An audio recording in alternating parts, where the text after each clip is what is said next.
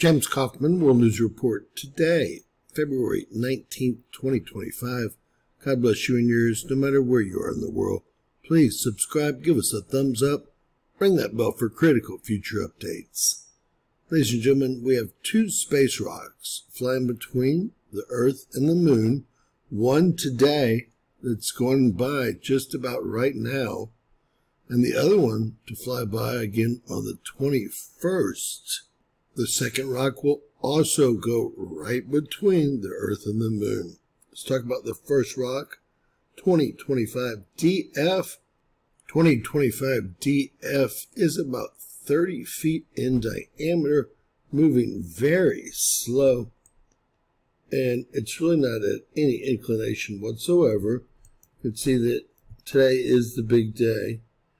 I'm guessing they spotted it yesterday, but we'll confirm that. Again, it's flying right between the Earth and Moon, about 30 feet in diameter, moving very slowly with no inclination. It should not be a problem. Again, it's several thousand miles away from Earth. Let's find out more about this rock. And it looks like they have a pretty good handle on this rock. Looks like it is flying by. Condition code 5 here. When did they first see it? But of course, they first saw it on the 17th. And the solution date here is the 19th, i.e. they released the information today after 76 observations. It was first seen by our AI software, as you can see here. Again, a decent-sized rock moving very slow with no inclination. Shouldn't be a problem whatsoever, even if it were to hit Earth's atmosphere, and I would assume it would burn up at that time. All right, next up for the 21st here, about 48 hours, you can see 2025 DQ. We'll call it Dairy Queen.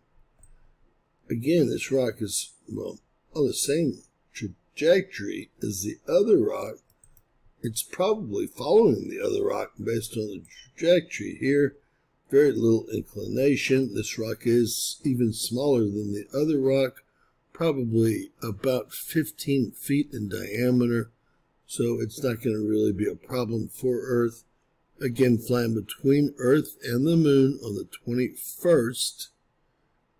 And this rock is moving a little bit faster at about 7 kilometers per second, whereas the first rock was moving closer to 4 kilometers per second. One of the slowest space rocks I've ever seen. And this one's going to be, well, they're fairly certain of where this is headed as well. Condition code 6, 9 being highly uncertain, 0 meaning they know exactly where the rock's headed. They first spotted this rock yesterday on the 18th, solution date today on the 19th, only 13 observations. Spotted by our AI software, but of course, without it, we wouldn't see a thing that went by. Again, this one's headed in between Earth and the Moon, almost directly between the two of them on the 21st. We'll get a flyby time on the 21st if we can. All right, they've extrapolated pages of data and flyby information from 13 observations here of 2025 DQ, Dairy Queen, and it looks like we are shooting for a February 21st Earth flyby at 17:55 UTC time, which is going to bring us to about 11:55 or right at noon on the 21st. Now, it looks like it's going to be slightly closer to the Moon than Earth based on this information here. And you can see it's moving right at 7 kilometers per second, as I first indicated. Again, this rock is only about 15 feet in diameter. They think condition code is a 6, which is, well, fairly acceptable. And it's not moving real quick at all at 7 kilometers per second. And again, it's not very large either, under 20 feet in diameter. So although we have two space rocks headed between Earth and the Moon, I don't think either should pose a problem for Earth itself. With that said, God bless you guys. Share, subscribe, and always remember, anything's possible.